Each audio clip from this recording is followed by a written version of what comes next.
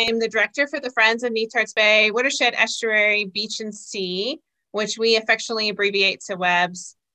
We're excited you're joining us tonight for this WEBS and also Explore Nature listed event, Birding on the Bay. This is a series we do every year.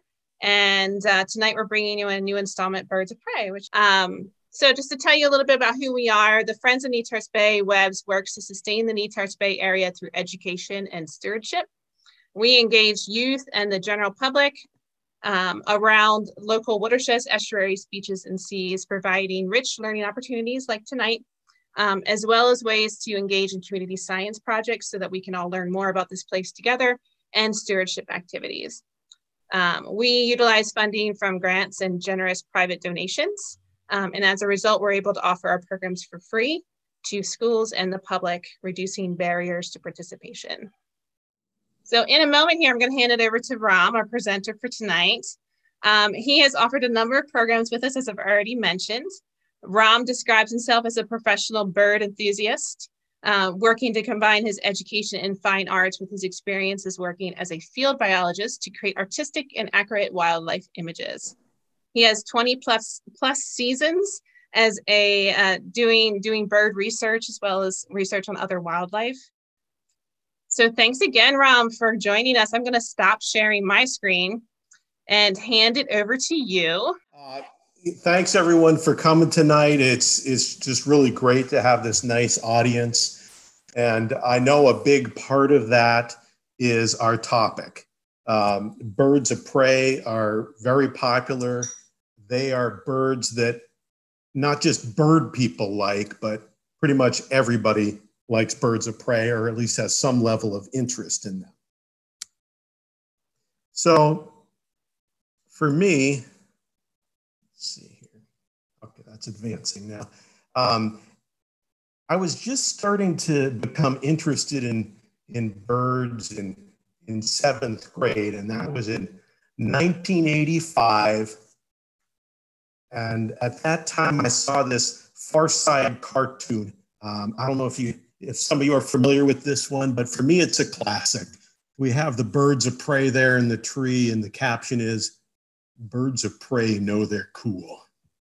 And I must say that this little cartoon here had quite an impression on me. And,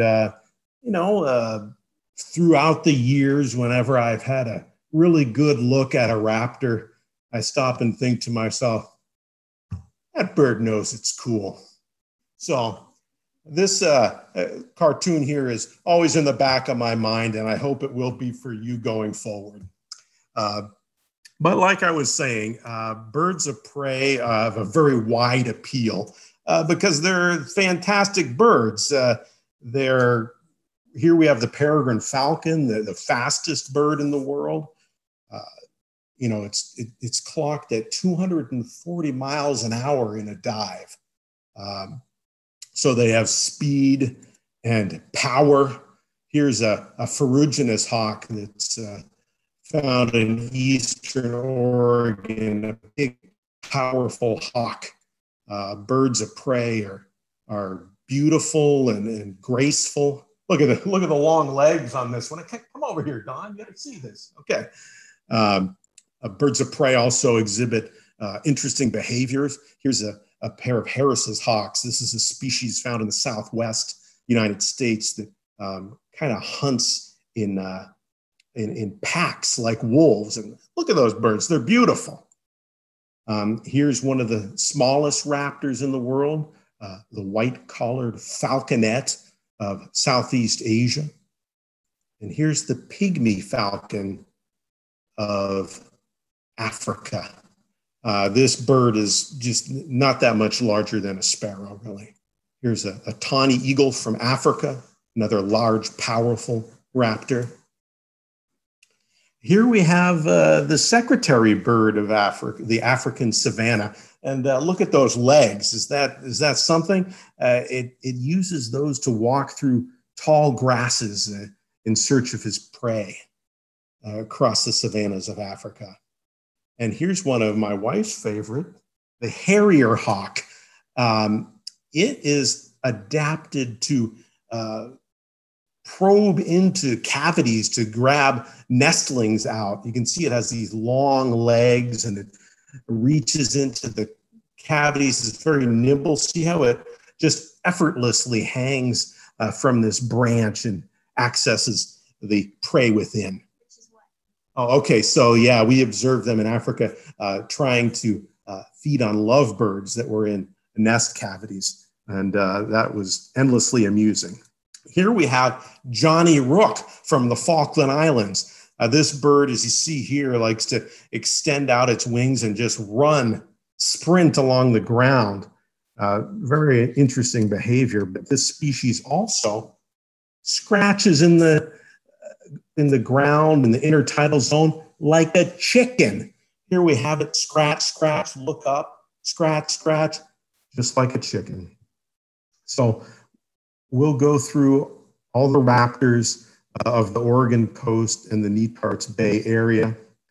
And we will also touch on owls at the end of the program, which are also considered raptors, and also fantastic and very popular, just like the other birds of prey. These are a couple of jungle owlets from India. And here's one of the largest owls in the world. What's this? Rose eagle owl. You know what I like about that? One of those eyelids. The pink on there? It's beautiful. Oh, my wife asked me who took these pictures. I took all the ones we've seen here and most of the images throughout the program tonight. My friend Roy Lowe also contributed some. And there's some also that I didn't take from the internet that I can point out as well. But I took most of them, okay? Is that good enough? Yeah. All right, so we'll start tonight's program looking at accipiters. So along the Oregon coast here, we have 3 species of accipiters, the sharp-shinned hawk, Cooper's hawk, and goshawk. And these are forest raptors. They have rather short wings and long tails, which then enables them to maneuver in tight spaces and zoom through the trees and branches in the forest in pursuit of prey. And their prey is usually birds. So when we were putting this program together, I was asked to include some identification information. So I thought I'd just start with one of the toughest ID conundrums among the birds of prey along the coast here. And that is comparing sharp-shinned hawk to Cooper's hawk. The one pictured here is a Cooper's hawk, and here's a sharp-shinned hawk. So let me just not sugarcoat this, okay? It is difficult to tell these 2 species apart. And there's no way around it. It's difficult. And it has been for me for quite a few years. And one of the things growing up, back after I saw that Far Side cartoon, I was just starting to look at raptors. And I was told to look at the tail. And the sharp-shinned hawk would have a square tail. The bottom would be flat across. And so for 20 years, I looked at the tails on sharp-shinned hawk and Cooper's hawk. Now tell me, is that square to you? We're looking right down here. Now, the adults, it's a little bit more straight across than this is a first-year bird. So but still, that's tough to me. And so, here's another look at that tail. I'm not sure that that's square. Dawn, is that square? No, it's different. It's not that great a field mark, and I've driven myself crazy over the years trying to figure out if okay, this looks even less square. Okay, that just looks rounded to me, but this is a sharp-shinned hawk. So let's just move past the squared off tail.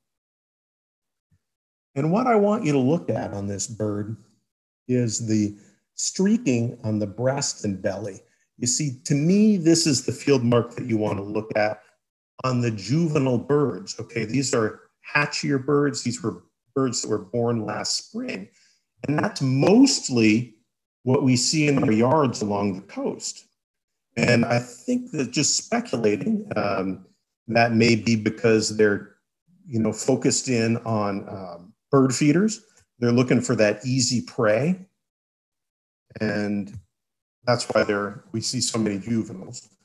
But also they're just maybe more. So we're going to look here at two hatchier birds, two juveniles. And okay, so this bird on the left is the Cooper's hawk, and the bird on the right is the sharp-shinned hawk. Now, if you look at this, look at the difference in the streaking there. The Cooper's hawk has very dark, thin streaks on the breast, and the sharp-shinned hawk has these wider, softer, rufous brown streaks. Now, this isn't that hard to tell these apart. This isn't too bad. So that's what you got to focus on, folks. You're going to get the vast majority of birds in your yard are going to be these first-year birds, and this is what you want to look at. I'm telling you. Believe me on this one. It's great. Forget the tail. Okay, so what's this? Come on, Don. You can yell at it. Sharp. Okay, we're going to have to back this up here. The Cooper's has the thin, dark stripes. The sharp-shinned has the wider, rufous stripes. Sorry. So this is a Cooper's hawk. Yes. Okay. You were no help at all on that. Okay. But I think the audience here has got that one down, and it's a good one to remember here. This one. Hey, Ram, can I interject for just a second? Angle of the screen off. Yeah. Go ahead. Your audio got a little choppy on us. Do you think you might be able to try that headphone set out after all? Sure.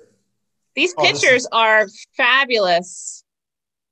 Oh, this is even better here. It's like I'm a tour guide again. So how's the audio now? Is that better? That sounds pretty good. Let's give that a try. Thank you for doing that. Sorry to interrupt your flow.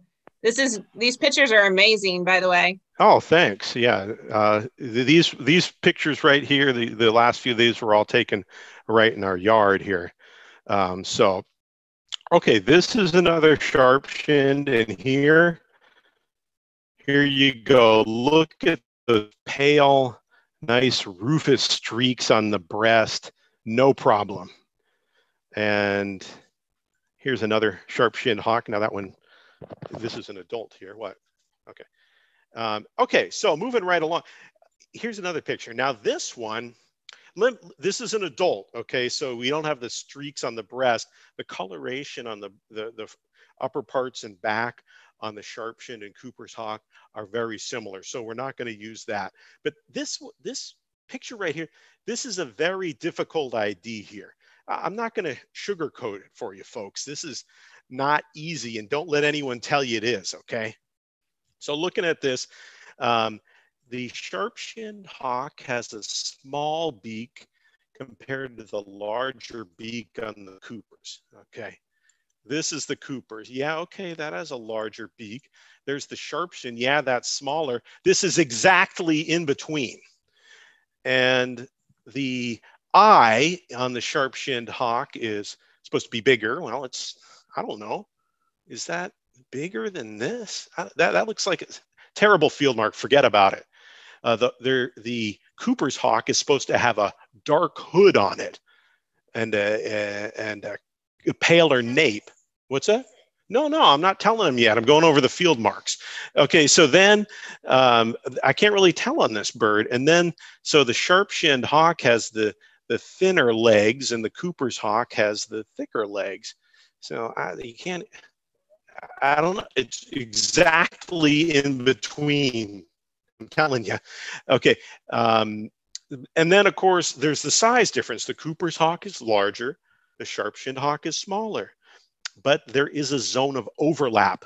The females are the larger birds in raptors. I should mention that. And the male Cooper's hawk is about overlapping in size with the female sharp-shinned. Okay. So anyway, the bottom line is this is very hard to tell. And the way that, I was talking to Steve Holzman, who's a raptor expert ahead of this program here, and how we finally determine what this is by the length of the middle toe. Okay, you heard me right. The sharp-shinned hawk has an exceptionally large middle toe. So that's how we were able to determine that this is a sharp-shinned hawk.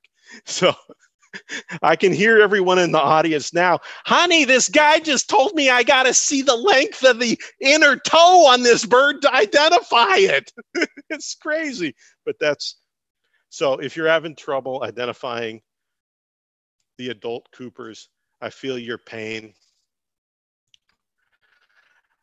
And this Cooper's hawk is also misidentifying this bird here as a real pileated woodpecker. So don't feel bad. Even the hawk can't tell the difference between things sometimes. And they got the eagle eyes, you understand. Okay, so one thing I wanted to address before we move on here is that a lot of people who have sharp-shinned hawks like this one in their yard observe them attacking the birds at their feeders, and this can be very upsetting for people, and they want to know what to do about this. There's nothing you can do about it to prevent the Sharpies or Cooper's hawks from attacking your feeder. But I did want to bring up that right now there is a salmonella outbreak along the Oregon coast, and it's actually useful to have birds of prey knock off or eliminate the sick birds so that the pathogen isn't spread to other individuals. So if you want to look at the bright side of it, keep that in mind. Just a couple, finishing up with the accipiters here, a couple of shots. Now that's definitely a sharp-shinned hawk. You can see the very thin legs on that bird and the small head, and of course those streaks. And just one last look at a young sharp-shinned hawk. We'll move on to a different group of raptors called the Bootios. Now, look at the coloration on this. This is a red-shouldered hawk. The coloration is actually very similar to a sharp-shinned hawk. You know, it's got this dark and light stripes in the tail and wing and those rufous underparts. But if you look at this rough-legged hawk, its tail is, what's that? I'm sorry, red-shouldered hawk. Hey, you got me there. Thank you, thank you. The tail is much shorter on this red-shouldered hawk. And Bootios in general are very thick, heavy-bodied raptors. Here's this is a painting that I did, and then this is the interpretive panel that I did with that painting. This is down at the Bandon Marsh National Wildlife Refuge. So interestingly, back in 1985, it was a big year for me, Don. I saw that Far Side cartoon, and I saw my first red-shouldered hawk at Fern Ridge Reservoir on the Christmas bird count. Now, back then, seeing a red-shouldered hawk in Oregon was a big deal. You'd call everyone up and have everyone come out and see the bird. But now they're actually quite common, especially in the southern part of the state and along the coast. So they've had a range expansion into Oregon coming up from the south. Even though across the country their numbers are diminishing, that range is extending into Oregon. And I'm rather happy about it. Okay, so these pictures were taken in our yard where we have a lot of red-shouldered hawks, and they've been attempting to breed, which is very interesting because that'd be the first successful breeding attempt in Lincoln County if they're able to do that. But I know these birds do also extend up the coast to Netarts Bay area. Just a couple more red-shouldered hawks from our yard. Okay, they prefer areas, if you want to try to find one, along water routes. They like swampy areas, areas along sloughs, and they eat a lot of frogs and snakes, amphibians. That's the tendency for the red-shouldered hawks. Okay, so now I want to compare red-shouldered hawk to the very common red-tailed hawk. So this is a red-tailed hawk. Ignore the tail. What I want you to look at are the white areas on the back on these feathers here. Okay.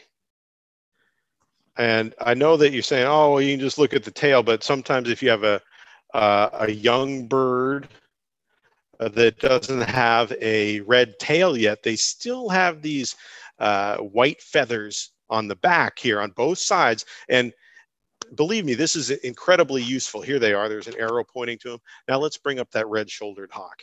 Here we go. And I know what you're thinking. Okay, this one's got like white spots on there too, white edges and all this, but not in that particular area of the back. Those are called, what are those? The scapulars? Yeah.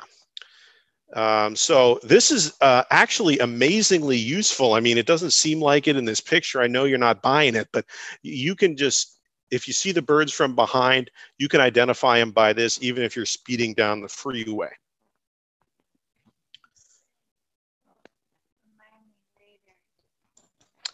Okay.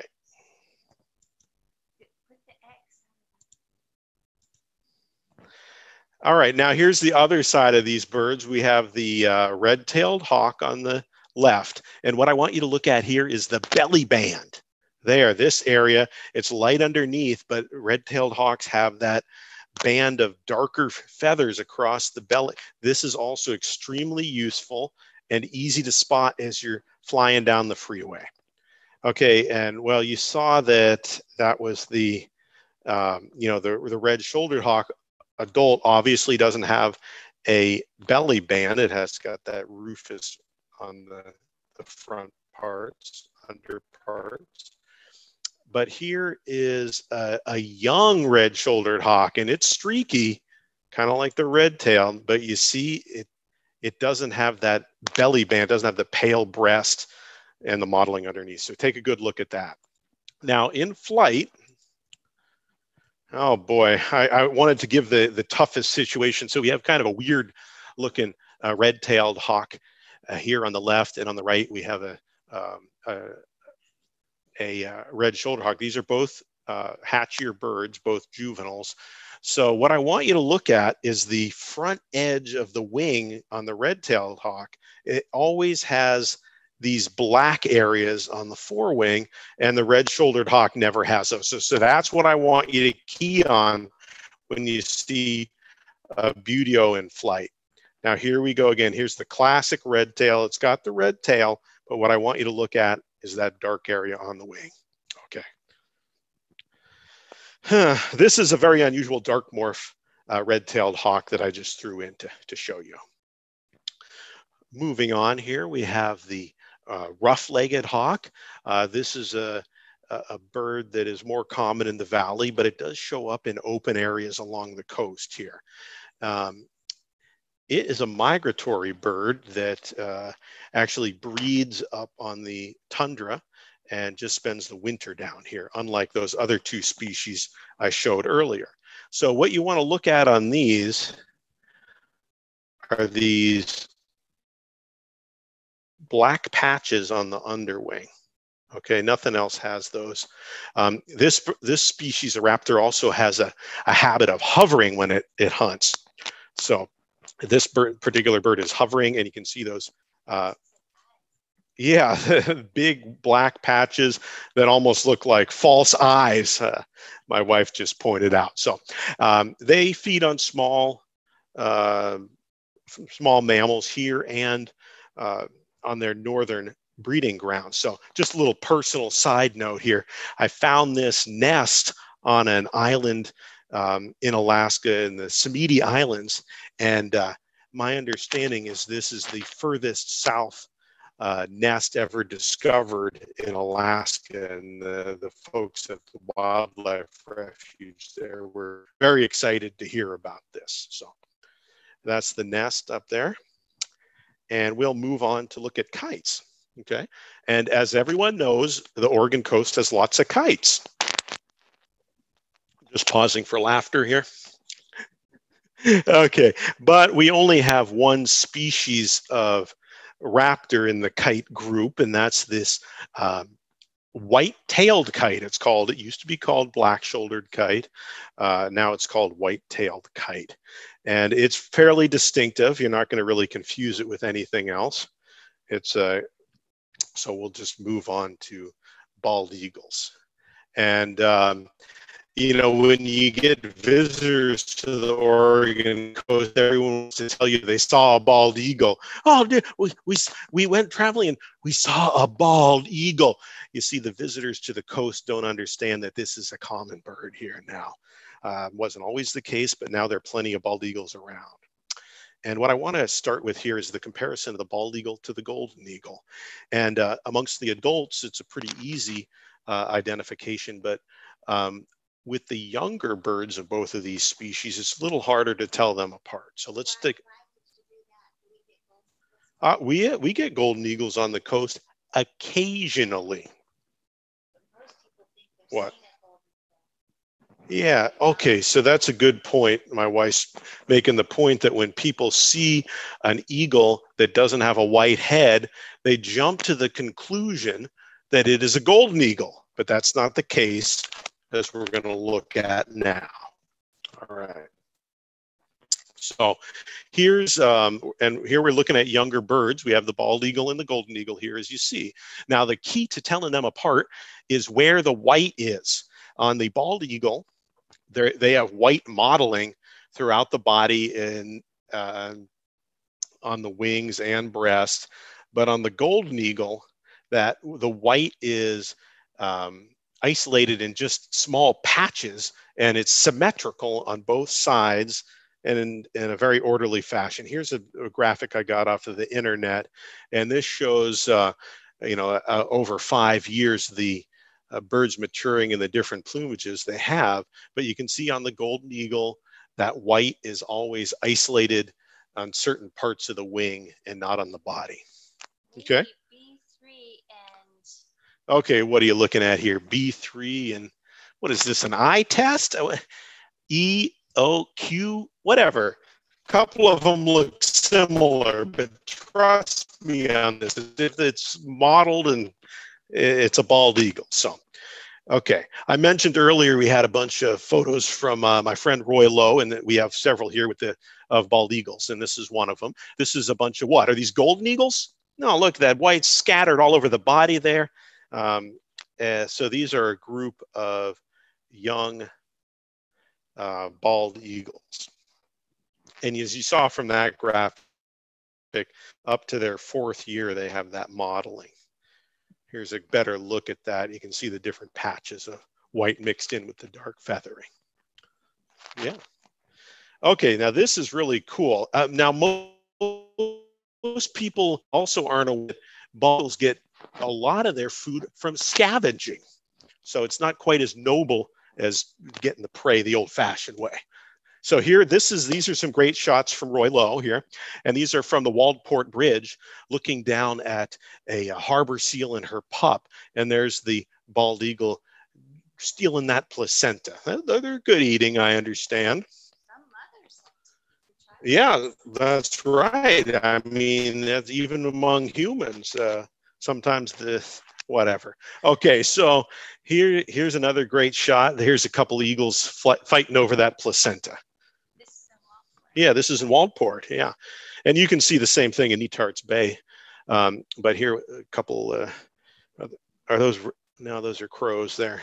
But we're not identifying anything but birds of prey tonight. So, okay, so moving along here, I wanted to talk about the relationship between bald eagles and murres along our coast. So here, this is what the scene used to look like up at Cape Meares near you guys there in Netarts Bay. So you had, what was it? It's Pyramid Rock and Pinnacle Rock. Pillar Rock used to be covered with murres like you see in this photograph here. And okay, yeah, bald eagles got to eat. So they go in, they grab a murre there, but that's just the beginning of this story, because they land on the colony and flush a lot of the birds, the murres off at the top. You can see this one's getting a chick here. And here in this photograph, you can see all of them. It's clearing the whole top of that rock off. The murres are all doing a huge dread flight, it's called. Now, Don, did you notice this bald eagle's 2 fists in it here? It's got a chick in the talons and in the beak. Whew. I know this is tough stuff to watch here, but It's also pretty exciting to see, even if it's tragic. And this is just a gratuitous extra shot of that I threw in.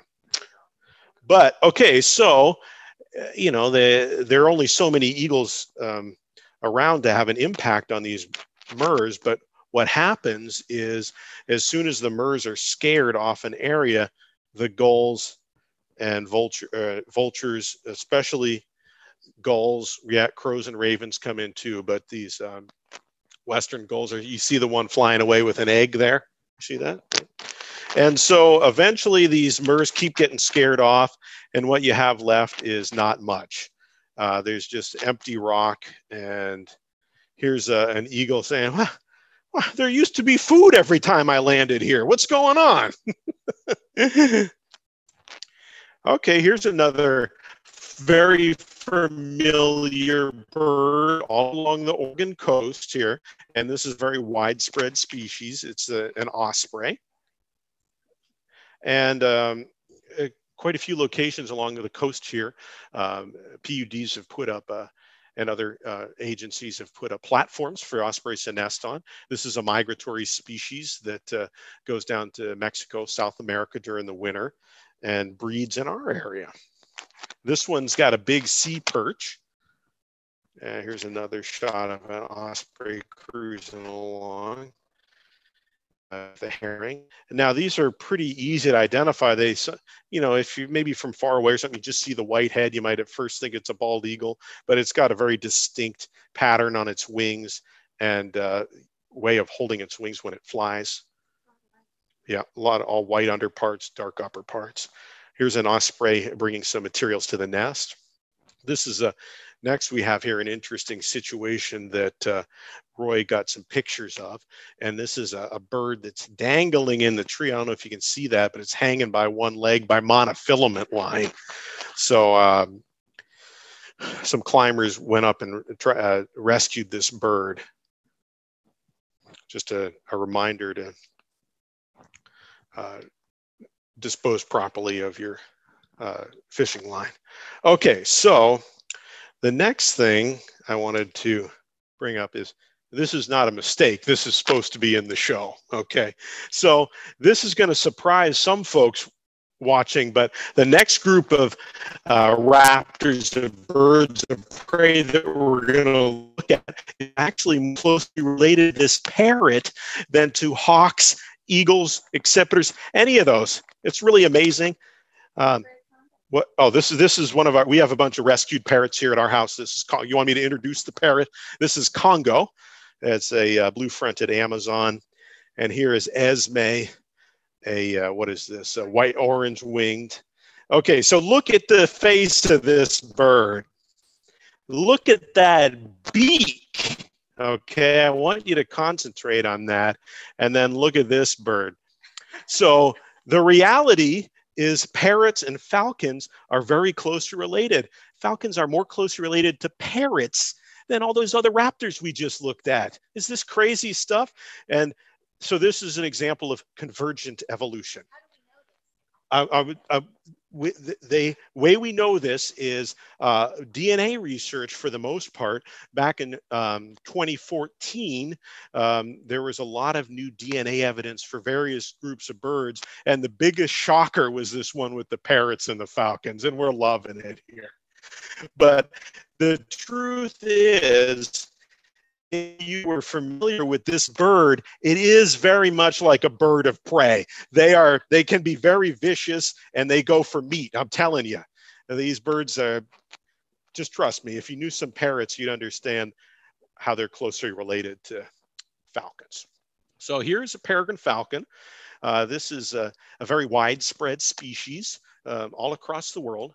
Their numbers were reduced due to DDT in the 70s, but they've made a great comeback, and they're not that hard to see along the Oregon coast. Here's a great shot of one in flight.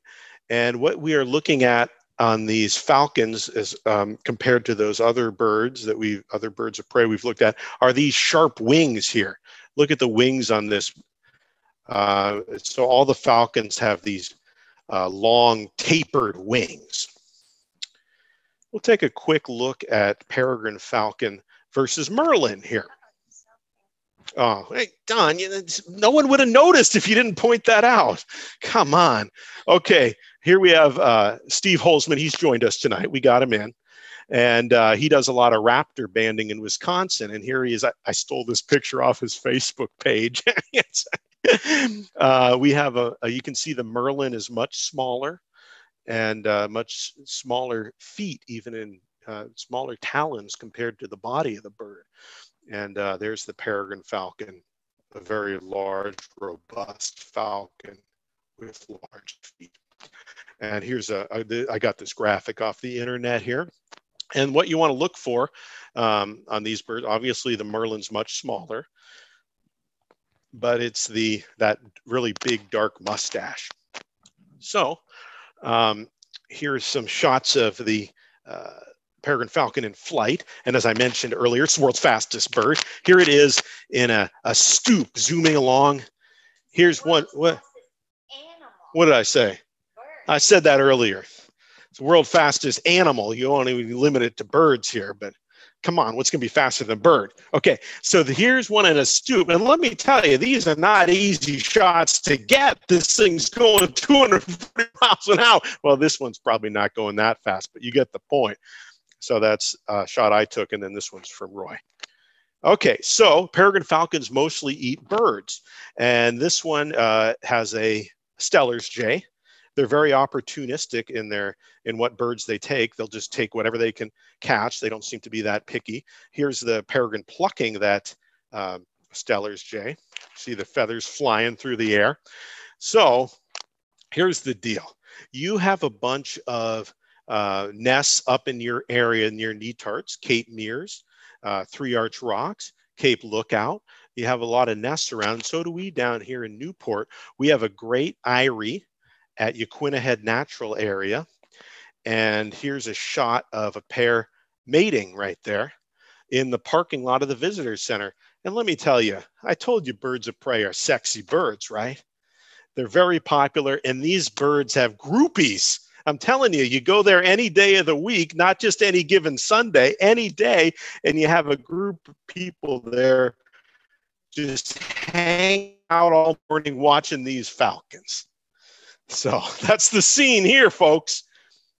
Here's the result of that mating activity. We have a young peregrine falcon being fed by its parents. And here's the adult flying away from the eyrie with the young downy chicks. Here are the chicks growing up. They still have a little bit of down on them. And here we can see they're almost fully feathered. They do have the blue color around the eye and on the cere of the beak, the base of the beak, differentiating them from the adults. They have the brownish plumage with the buffy edges. Those parts that are blue on this bird are yellow on the adult, as you see in this photo. Okay. And so there's, yeah, blue, and then they have the little bit tawnier underparts. Here's a shot of that eyrie from further away. It's on the wall of an old rock quarry, and it's just a shelf in the rock. And you see they've made quite a mess here, Don. Yeah. Okay, so the adults vigorously defend their nest during that breeding season. And here's a shot from Roy of a gull being attacked by some protective parents. Okay, here's that young peregrine falcon testing its wings. And here it is fledged, okay? It's left the eyrie and it's on its own.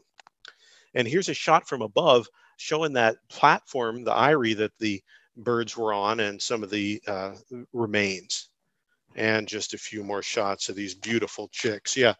Did I mention that I was one of the groupies at Yaquina Head? Yeah, no, I'm not there as often as a lot of people, but it's a wonderful place to visit.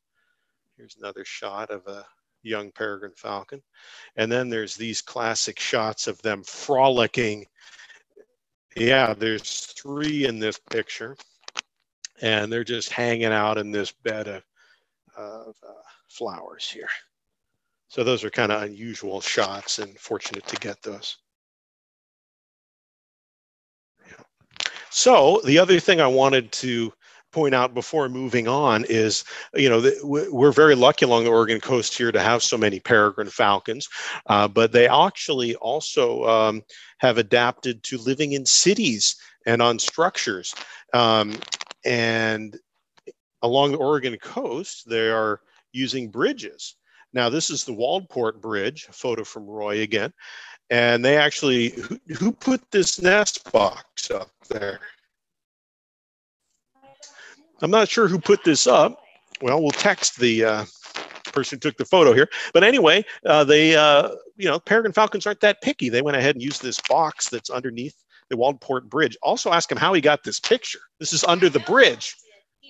Okay. Okay, I don't know if you could hear that, but Roy dropped a camera on a pole to get these pictures just for you folks here tonight. ODOT put that box there. That's a great idea. Here's those falcons a little bit grown up, ready to fledge. Isn't that cute? Okay, so the last falcon we'll take a quick look at here, that's the kestrel. And, you know, we don't have a lot of kestrels on our part of the coast because this is a bird of open areas up there in Tillamook County. There are a lot more in those using those open fields. So that's a very small falcon. Okay, so let's see what we got here. This is not a turkey vulture. This is a Ruppel's griffin. Looks like it's been doing some dining. Some more shots. These are from Africa. And this is the lappet face vulture. And the reason I included these shots is because I really like them, but also because I wanted to let you know that our vultures are not related to these old world vultures. Okay, it's kind of like the thing with the parrot and the falcon. Now this may be equally surprising to you. Our turkey vulture is more closely related to this bird than this bird. Okay, this is a stork, and this is a little bit controversial, I understand. This is still being sorted out, but it seems that our turkey vulture is more closely related to storks. Yeah, I know, it's weird. Okay, so here's a couple turkey vultures. Folks are probably familiar with them. They have the red head and dark body. These shots here were taken from our yard, and this may or may not be a roadkill in our yard that was put there to draw in the vultures for observation. I can't remember the circumstances. Here's one with a raccoon. We love vultures here. They're a little bit of an underappreciated species. Here's one spreading its wings. You can see they're all dark on the upper and lower parts. Now there's that old poem, The Telltale Heart by Edgar Allan Poe, that talks about the eye of the vulture, the proprietor of the featured person had a vulture eye, which he could not abide, the vulture eye. So here's that eye that drove the guy crazy to commit murder. Just thought I'd throw that in for fun. Yeah. Okay, so we had a great experience here in our yard in Toledo, Oregon, back in, what was this, 2014. We had some researchers from Coastal Raptors and OSU taking part in a study in our yard. And these shots here are taken from a game cam. We brought in that deer and they're checking that out. And here's a shot of some of the vultures fighting around the carcass there. But back when I was a kid, back in 1985, my favorite program was Mutual of Omaha's Wild Kingdom. And they, on that show, I don't know if some of you have seen that, but it was always, I just love it. They had the rocket net. They boom, and the net would fly up in the air and catch whatever they wanted to study. So we got to do that right here in our yard. Here we go. There's the net explosion. Net flies up, captures a vulture. There I am securing the bird.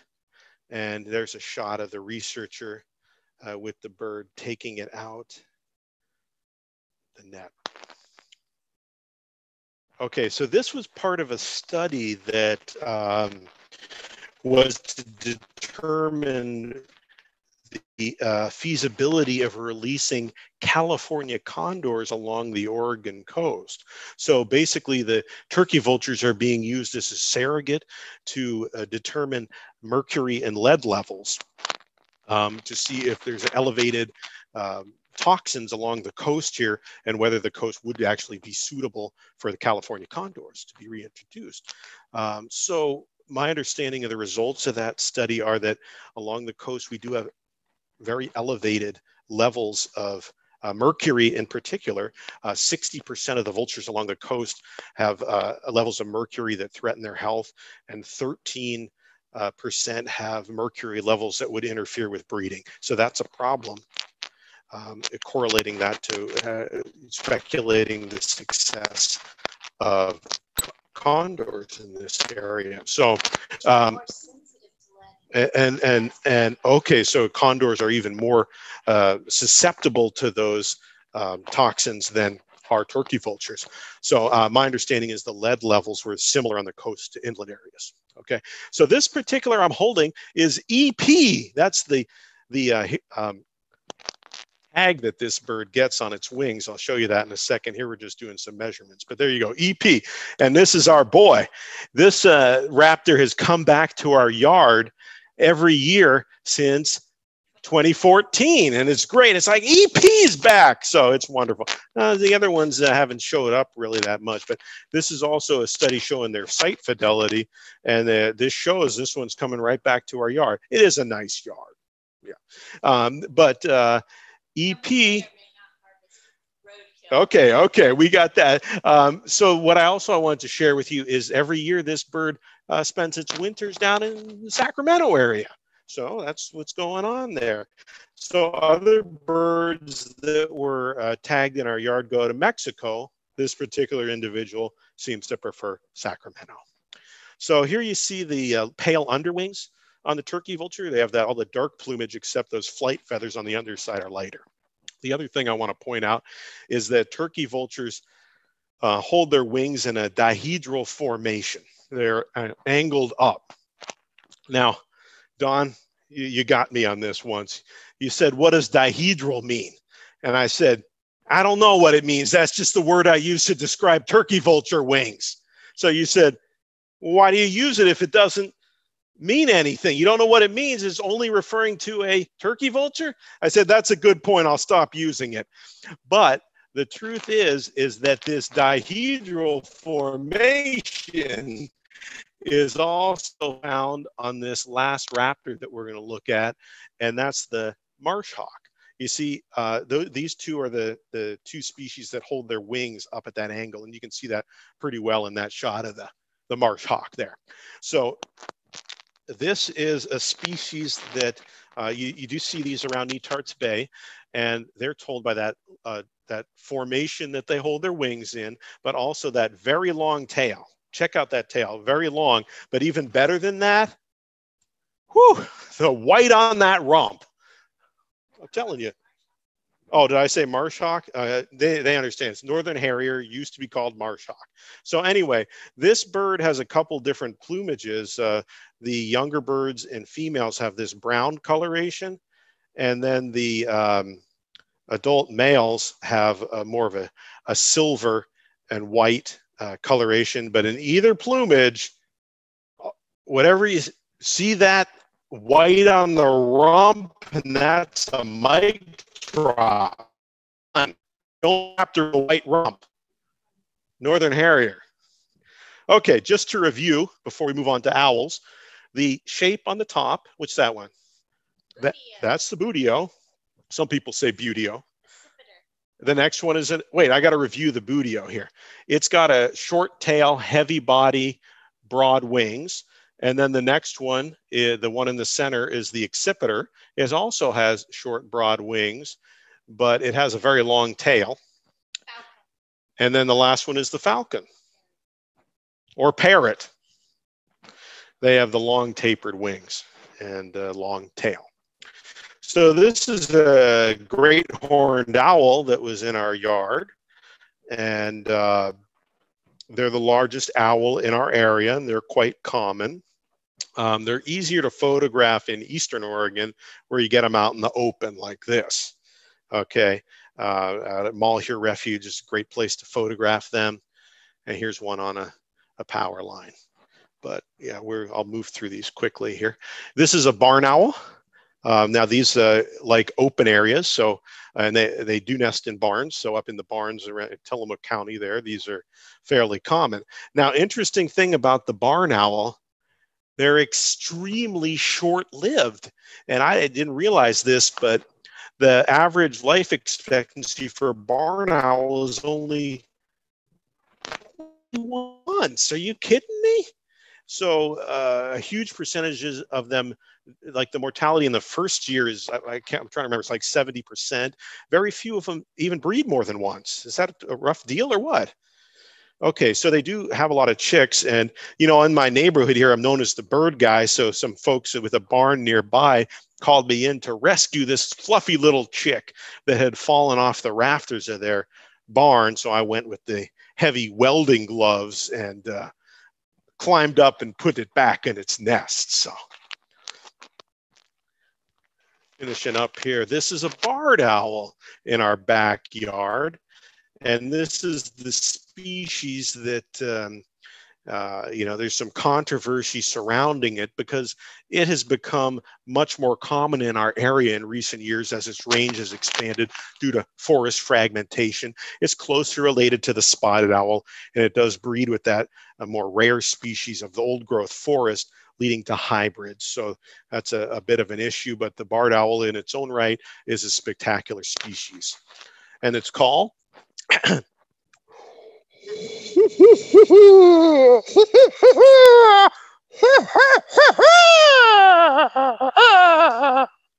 thank you.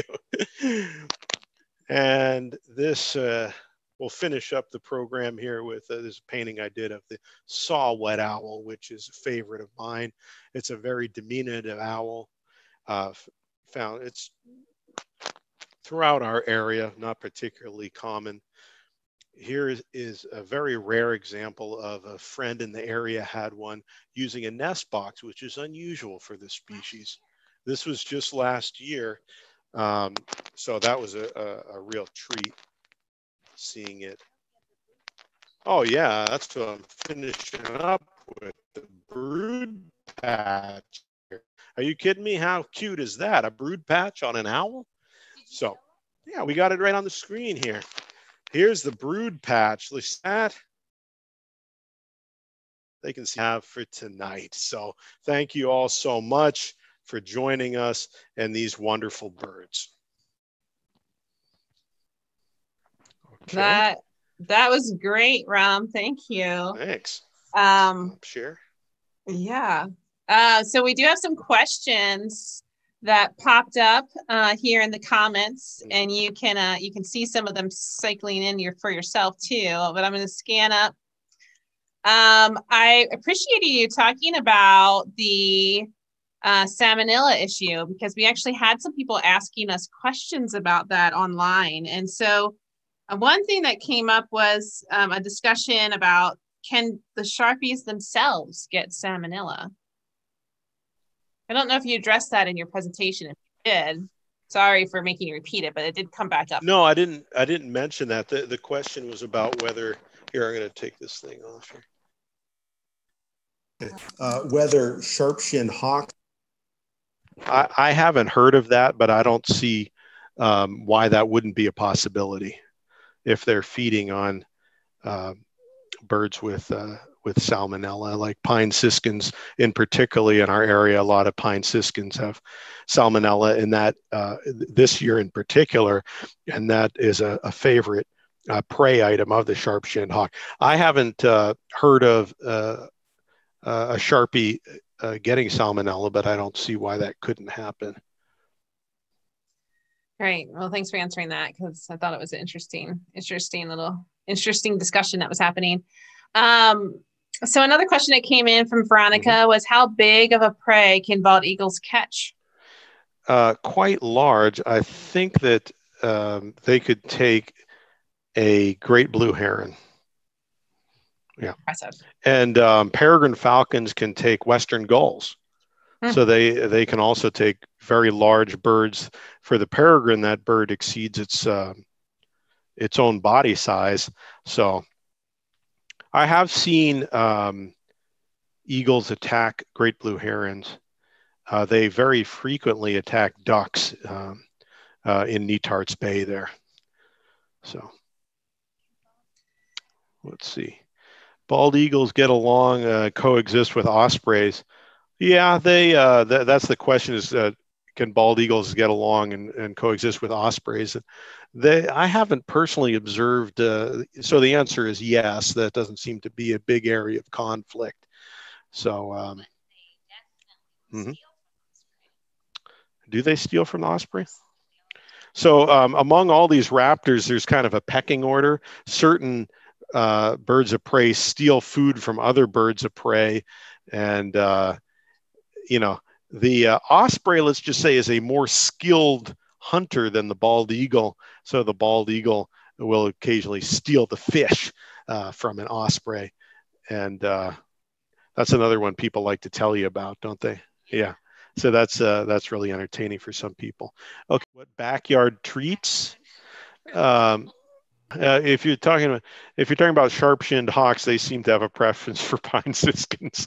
But I've never met a turkey vulture that didn't enjoy a good road-killed deer. And let's face it, one deer goes a long way. And there are a lot of them out there on the roadway. It's not that I'd advocate that.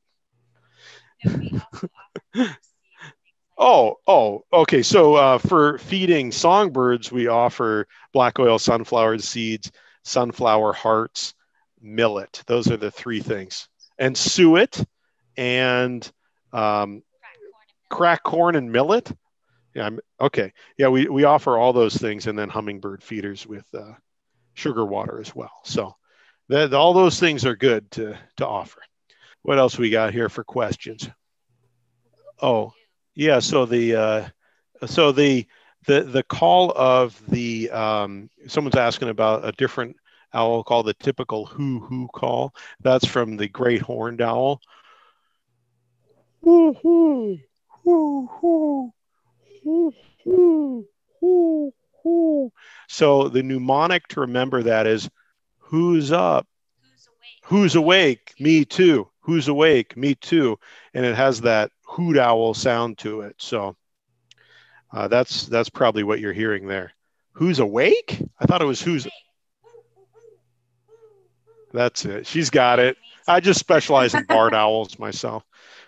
A little more dramatic. Yeah, who's awake? Me too. And it's that classic hoot sound. Okay, so what else we got here for questions? We had somebody ask, do bald eagles work as in a team? We've seen two chase a single goal. Mm-hmm. Yeah, they do. Yeah, you see them working together in various contexts to corral their prey. So that's definitely a yes. Oh, yeah. We got a suggestion that turkey vultures enjoy a good fish carcass as well. So we won't limit it to mammals in this case. So turkey vultures are a little bit skittish, even if you have a snack out for them. So those pictures were taken from a blind, actually, that I set up. Well, one just came in. Do raptors mate for life? Do raptors mate for life? No, not really. They are monogamous. They can be described as monogamous during the season. So they do form a pair bond seasonally. But, I'll tell you what, I told you about the folks at Yaquinahead. They're always talking about, it's like a soap opera there. This falcon seems to be moving in and going off with some other falcon, and they keep track of this, and they're always gossiping about the romantic life of the falcons up there. So they're monogamous on a yearly basis. So they tend to mate with the same individual year to year, but not like some species of birds that mate for life. That's my understanding. Awesome. That's awesome. I did have a question here privately about juvenile bald eagles. I don't think it's on your feed. So somebody's seen a lot of juvenile bald eagles hunting, eating together. And does that change as they get older? You know, I've observed that too, and it does seem like the juvenile bald eagles forage together more often than the adults do. That's so I just make the same observation. I don't have additional um, knowledge on that. That's just something I've observed also. Okay. Favorite raptor, and the only correct answer, you see it. Favorite raptor? This individual here is partial to northern goshawk. Goshawk's a great choice, yeah.